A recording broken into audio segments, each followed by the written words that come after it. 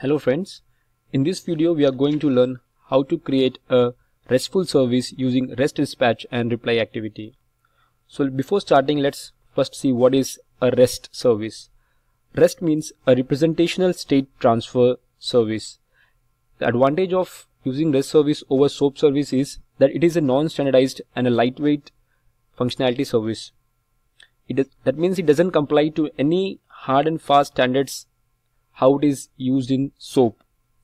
So let's start constructing our REST service. So let's first add a folder where we are going to add our processes.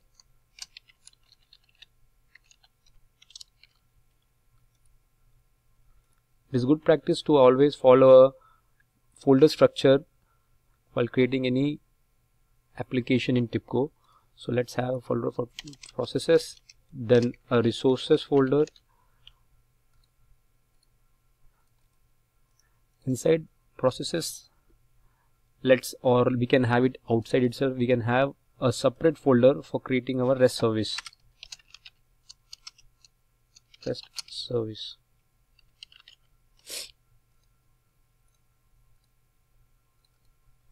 Let's add a process here.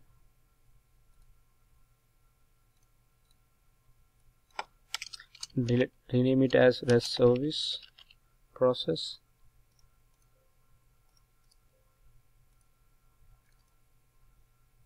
One more thing we should note is, like, for exposing a REST service, we need to use a palette REST dispatch and reply. But for exposing this service palette as a web service, we need to add a HTTP receiver as well. So let's add HTTP receiver. So this is a basic process needed for exposing a REST service. So since we have HTTP receiver, so we must have HTTP connection as well. So let's add a folder, new folder for connections, where we can have connection for, since only HTTP is needed here, we'll add and one more folder.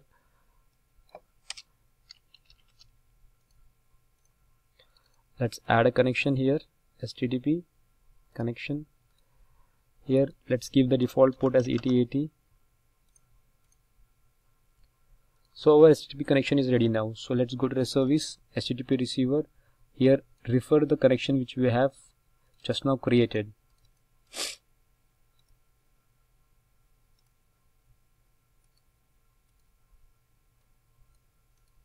Now we need to construct a WADL.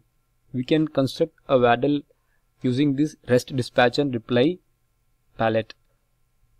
For constructing a WADL, let's first go to service editor. Here we have application name as a default. Let's rename it as some student application, student details application.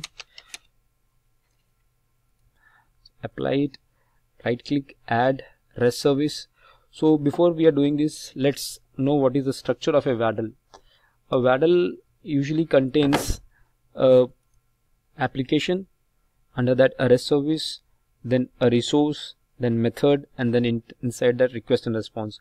So let's add one by one everything. So we are going to create an application with student details, where we are going to give input as student roll number, and in turn we are going to get the student details like name, college, and other details. So let's rename as student service, student details service, student details service. And for, if you see, when we are applying, we are getting a notification like we should definitely mention a base URL. So this is the URL which we'll be using to refer this REST service. So here we can give a default. We're going to give a URL for which we have created a HTTP connection. So let's add it as HTTP localhost 8080. So this is our base URL. Now next we need to add a resource. Again we can mention as student resource, and here we need to mention the resource path. This is very important because we can have a multiple resource under the REST service, so we should specifically mention the resource path name. So let's have it as student details. Apply, then add a method inside method, as we are going to use a post method, mention the post method. And if you notice here, we have to refer a process name here for the particular method. So for this we need to create a process. So let's stop it here and create a process first. Add a resource, a process definition, student details. Let's create a very simple process, because our main necessity is to learn how to create a REST service instead of creating this business logic. So let's use a mapper.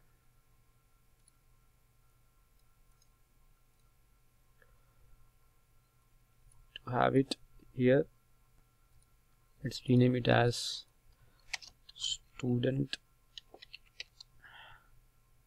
details.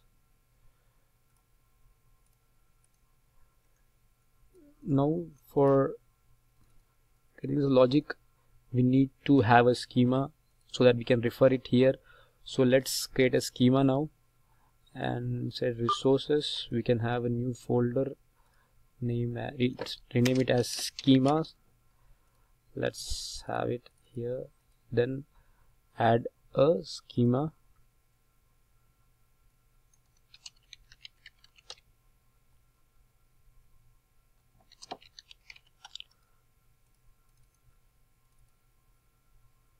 Let's go here, then student details, content type, let's element, let's have it as a request, comma, response,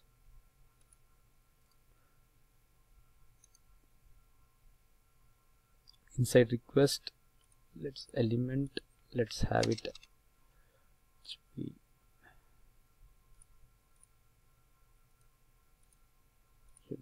elements, let it be only roll number. So I have added it. And for response, let's get in response the name of the student, college to which he belongs, and a branch. So our schema also is ready now. So this is our schema: student details, request, and response. Now let's refer this schema. Let's refer this schema in our student details. Here since we are going to get the student details, let's refer the response part of the schema response. You can check in the tree where we are getting the name college branch. Okay, so apply it, input, and this is ready. Let's write some condition here. Let's have just two options. First one, when let's first, here we need to add a schema for the request first. XML element reference, resources, schema, student details, request, tree, roll number. Okay, so our request part is ready. So whenever a roll number will come, we'll query the roll number based on the existing details which we have fed here, and in turn send a response to the REST service. So now let's have a condition just for the 3 students, or just have for 2 students. Here let's write a condition that when roll number is equal to 1, the student details will be Ashish, college GCK, branch Tripoli. And if the roll number is 2, the student's details will be Achu,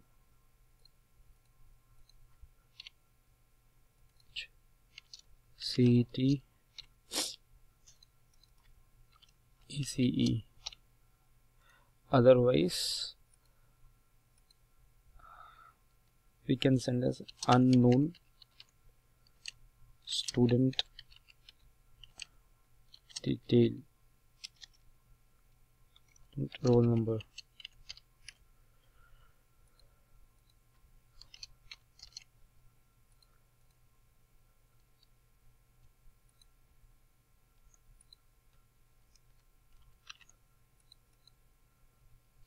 college name unknown,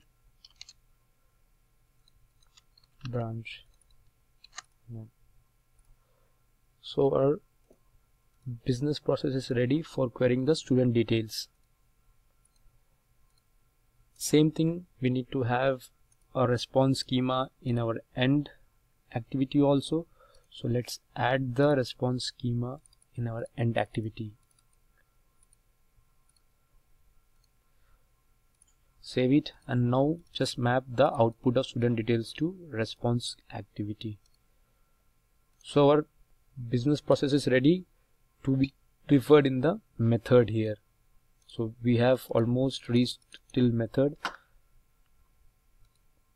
Let's rename it as student details post method, refer the process which we have constructed just now. Fine, so we have referred the method also.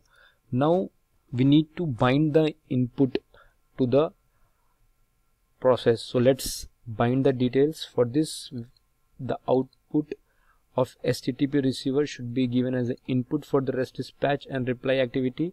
So the post data element of HTTP receiver will be containing the received test data. So let's map it to here, and in turn the response will be from the end activity of our business process. So let's map it in the ASCII content. Since we have a complex elements, let's use a function tib_XML, and data is response, and let's by default let's make it true for both the options.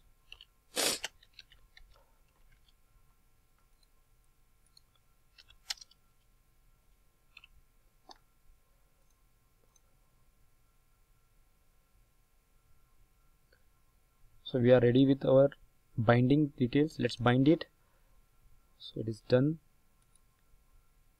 So our WADL is completely ready now. Let's export the WADL. There is option to export WADL. Just go to here and mention the directory. This is the directory.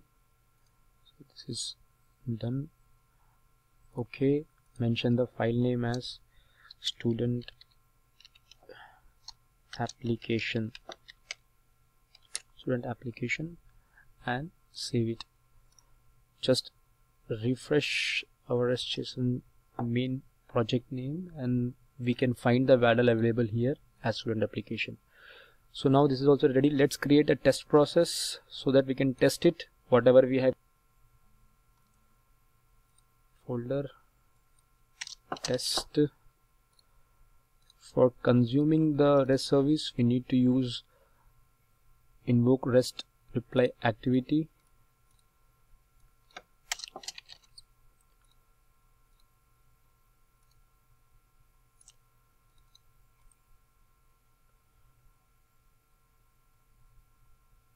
REST API. Let's map it. Here we need to refer the WADL which we have exported there. So configuration, we are going to refer WADL file. The WADL file is under resource WADL student application. If you refer it, if you can see, automatically the fields like base URL, resource path, method ID has been populated. If you want to add authentication, you can add it, but since we do have less time, we are just skipping this. Now in input, just no need to mention any URI. Under body, under text, you need to give the type for sure, otherwise you will get an error. So for time being, we are going to give asterisk slash asterisk comma, and content let's have for test process 1 as the test data for the first test process. Save it. Now let's test our service. Before testing, let's check we have completed everything properly. So here reply for HTTP receiver. We have our overview. We can check we have referred the process. It is referring properly. So now everything is ready. Let's test the process. Save it. Load the REST service and the test process. Load selected. And test. You see we have got